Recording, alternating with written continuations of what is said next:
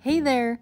Today I'm going to walk you through on how to make this macrame fanny pack, but what's cool about this project is that it can also be a crossbody bag, or you can customize it to be just a regular purse. And as always, don't forget to take a screenshot of today's project details. Now let's get started. We're going to start this project by making the front panel. So grab one of your 24-inch strands of cotton cord and tie an overhand knot at each end. This is going to help us later on in the project, so don't forget to tie that overhand knot. Next, we're going to attach all 18 cords using a reverse lark's head knot. So fold your cord in half and then find the loop end and place it up underneath your cord and then pull your tail ends through the loop. Cinch up the slack, then slide it over and attach the rest of them. With the first 4 cords, we're going to tie a square knot. Make a loop with your leftmost cord and then with your rightmost place it behind and through the loop. This is half of your square knot. To complete the other half, make a loop with your rightmost cord this time and then with your leftmost wrap it behind and through the loop. I'd like to point out that if I'm ever going too fast for you, feel free to adjust the speed of this video by tapping the 3 dots on the top right corner. Or if you need extra help, check out my knot tutorial playlist. Okay, so let's complete the first row of square knots. With our second row, we're going to alternate. So to do this, we're going to leave out the first 2 cords. And what we're going to do is join our first 2 knots together. Taking the last 2 cords from the first knot and the first 2 from the second, we're going to use those cords to tie a square knot. And we're going to continue going straight across, grabbing the next set of 4 cords. For the third row, we're going to continue to alternate, so grab the first 4 cords and tie your square knots. And we're going to go all the way straight across.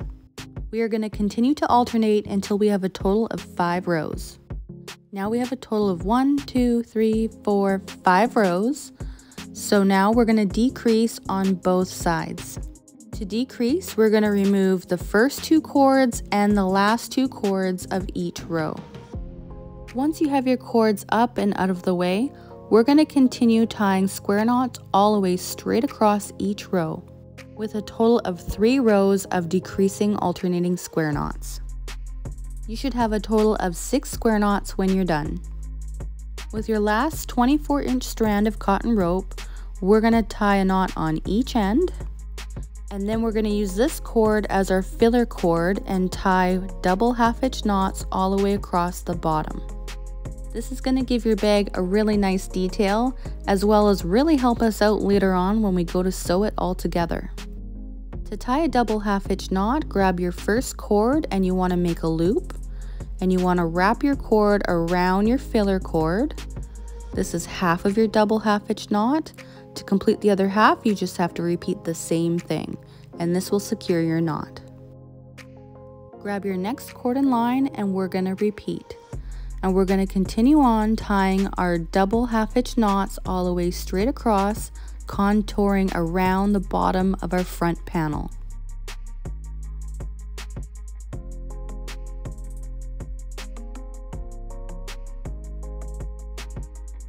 When you're done, it should look something like this, and that completes our front panel. Alrighty, so let's have a peek at our bag here. We completed the front panel, which is right here. Next, we're going to do the back panel, which is quite similar to the front, but it wraps all the way around to the top. So just like our front panel, we're going to attach all 18 cords using a reverse lark's head knot on our 24-inch cord. To form the top portion of our bag, we're going to tie alternating square knots like we did before, only for 4 rows. Okay, so double check that you have 4 rows, 1, 2, 3, 4. And it's crucial that your last row is a decreasing row. If you have stitch markers, this is where we're going to use them. We're going to place your stitch marker right around the first 2 cords here. And no worries if you don't have one, you can always use a scrap piece of cord. I'm going to use a scrap piece here to demonstrate. All you have to do is just wrap it around and tie an overhand knot. And I know I'm stating the obvious, but it does help to have your stitch marker a different color than your bag. Once you have both stitch markers on, we're going to continue tying alternating square knots for 5 more rows. Now we have 1, 2, 3, 4, 5 rows, and we're going to decrease like we did with our front panel. And of course, just like our front panel, we're going to do 3 rows of decreasing alternating square knots. You should have 6 square knots at the bottom. Next, we're going to tie our row of double half hitch knots all the way straight across the bottom.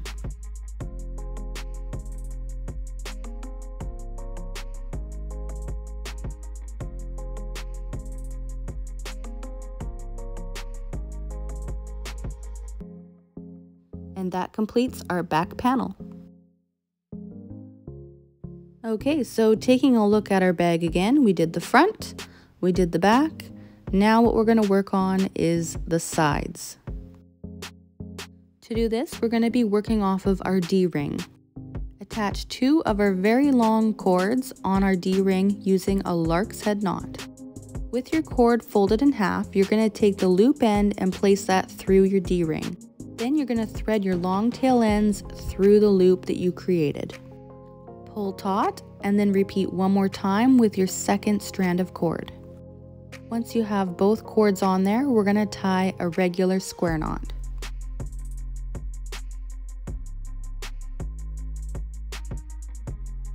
Split your cords in half and we're going to attach another cord with a square knot. So fold your long cord in half, find the loop end and place that loop behind your first 2 cords, and then tie a square knot just as if it was already attached. This is a really sneaky way on how to increase your rows. And don't forget, if I'm going too fast for you, feel free to adjust the speed of this video by tapping the 3 dots on the top right corner. Okay, once you've attached your cord via square knot, slide it up to the top, and then we're going to repeat the same thing with your last 2 cords.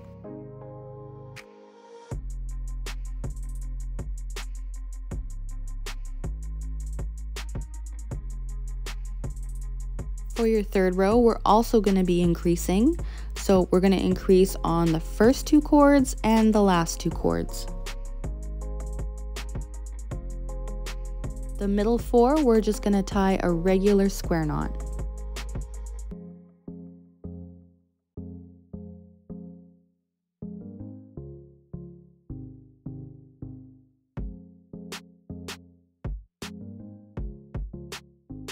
Okay, so we did 3 rows so far. For the next 34 rows, we're going to tie just regular alternating square knots.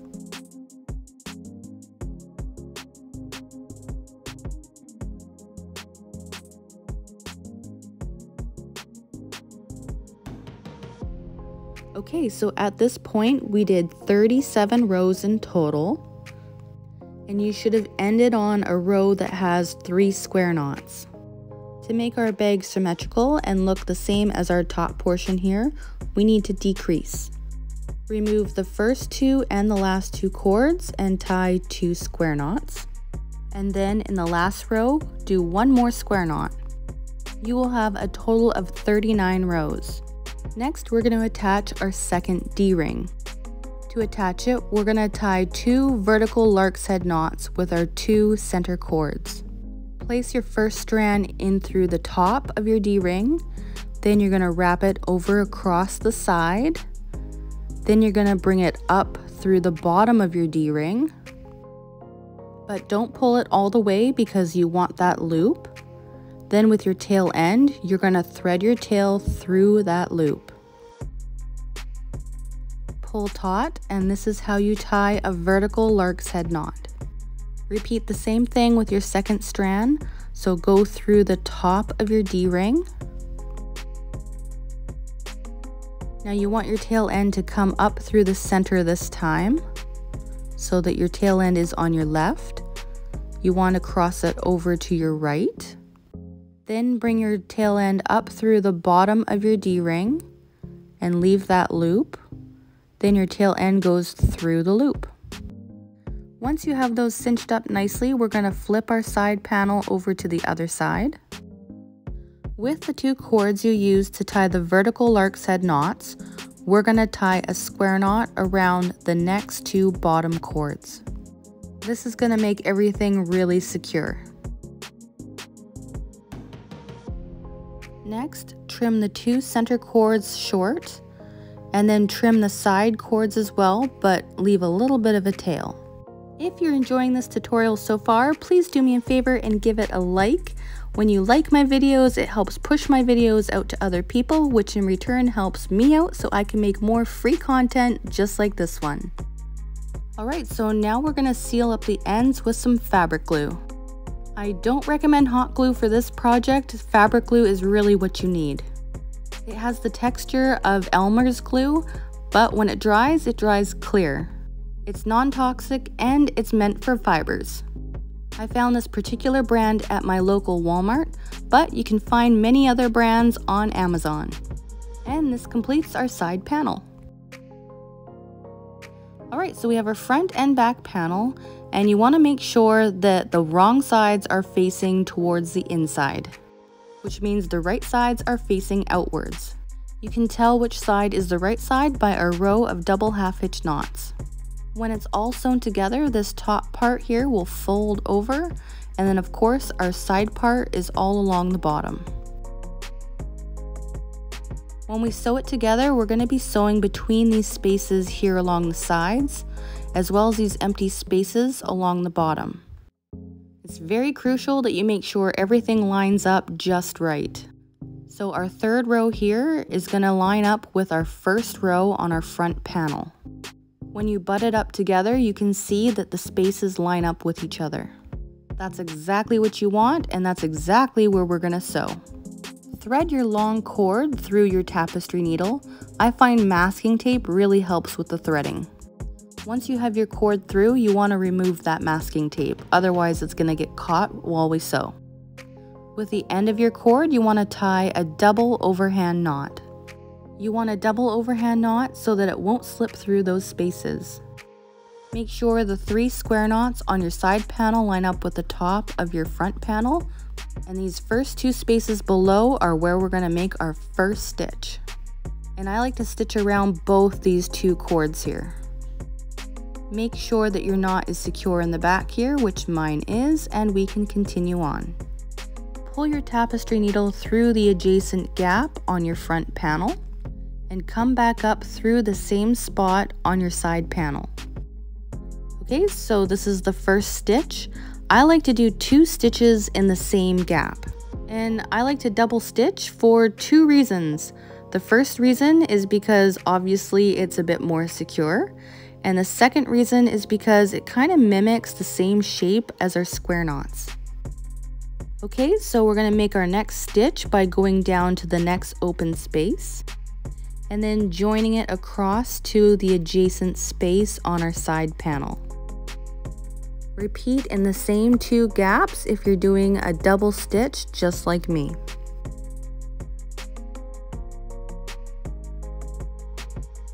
At this point, we're going along this diagonal line, so you want to place your tapestry needle through this gap right here.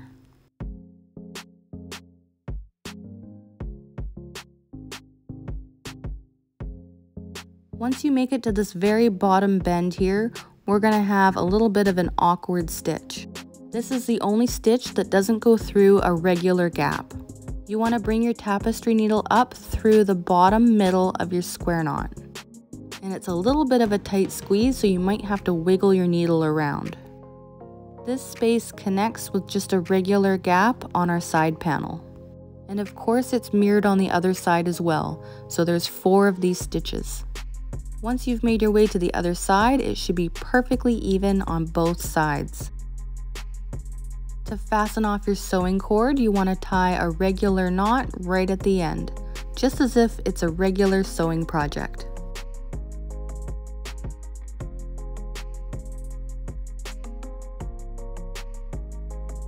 Now your front panel is attached to your side, and it should look something like this.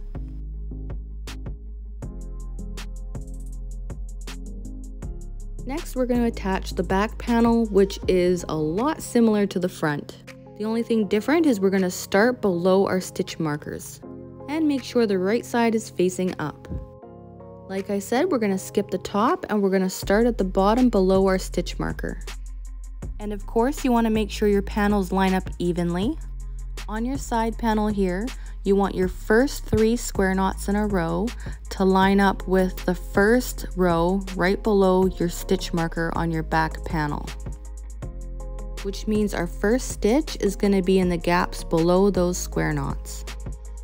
And just like how we stitched up the front panel, we're going to go in through the side and then back through our back panel. And I am making double stitches in each gap, just like I did with the front. Once you make it to the other side, everything should line up and fasten off like we did before. Oh, and you can remove your stitch markers now. Next, we're going to snip off all the excess rope on the inside bottom of our bag, but do not snip the 4 cords on the top of our front and back panels. Now we get to sew on our zipper. My zipper here is the perfect length for this bag. I purchased it off of Amazon. I'll leave the link in the description box. Okay, so thread your needle and tie a knot at the end. Line up your zipper, making sure that the pull tab is above our reverse lark's head knots. And we're going to start sewing right at the very start of our zipper here, right at the end. And you want to make sure that it goes right through all of those cords. Then go back down through our cords and back through our zipper. And I just have to say, it's really difficult to get your stitches absolutely perfect when you're going through such thick cord. Just do your best and don't worry if your stitches are not perfectly straight. Mine definitely are not. Okay, so we're going to hand stitch all the way straight across to the opposite end. Once you've made your stitches all the way straight across, we're going to fasten off with a couple of knots. So I'm just going in through the back here and catching some of the cords, pulling my needle through, and then just tying a knot. And I did this several times just to make sure that it's very secure. So sewing on the top portion of our zipper is a little bit trickier than the bottom, but it's not too bad. Okay, so get your needle and thread prepared and open up your zipper. Line up the top portion of your zipper to the top of your bag. And if it helps you, feel free to use some pins. But don't worry if you don't have any pins. I didn't use any pins, but it would have been helpful. Okay, so continue sewing all the way to the end. And once you get to the end, that's when it starts getting a little bit trickier. As you can see, once you get to the end, it's there's not a lot of room to work. All it takes is a little bit of patience. And again, don't be too concerned if your stitches aren't perfectly straight, especially at the end here. Okay, so once you have your zipper sewn on and fastened off, we're going to finish off the ends here. This is why it was important not to trim these pieces. We're going to tie double half hitch knots so that it looks like it wraps right around our zipper. And FYI, make sure you do not bury your pull tab of your zipper like I just did. Okay, now that I fixed the zipper, we're going to go ahead and repeat to the other side and snip off our ends. Bring out that fabric glue and we're going to go ahead and glue the ends so that they don't unravel. Now, this is the part where you get to customize whether you want a fanny pack, a crossbody bag, or a purse. The only thing you have to worry about is how long you want your strap. Attach your 2 cords on your swivel D-ring clasp using a lark's head knot. However, you want the 2 inside cords to be shorter than the 2 outside cords. My 2 middle cords measured at 60 inches. And my 2 outside cords were about 3 times that length. Okay, so to make the strap, it's quite simple. All we're going to do is tie a whole bunch of square knots. Now you have plenty of rope to work with, so no matter what size you want, you will have the correct length of rope. But I do apologize, since I was trying to accommodate everyone, you will probably have a little bit of waste. Okay, so I worked my way all the way down to the length that I like. Now we're going to attach the 2 center cords onto our D-ring swivel clasp. And to do this, we're going to tie more vertical lark's head knots. Thread your cord through your D-ring, then pull your cord across. Then you want to go back up through your D-ring, leaving a loop. Then take your tail end and thread it through that loop. Pull taut, and that is your vertical lark's head knot. Repeat with your second middle cord. Once you've tied both of your knots, you're going to flip it over to the other side.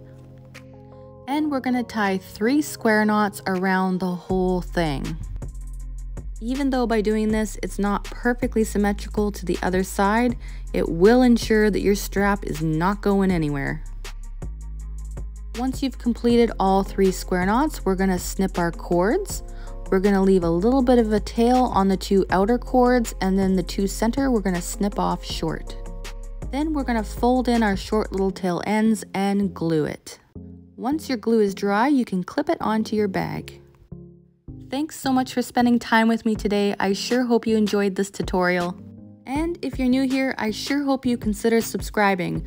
I post weekly macrame tutorials just like this one pretty much every single Sunday. So I hope you stick around. And I'll see you in the next one.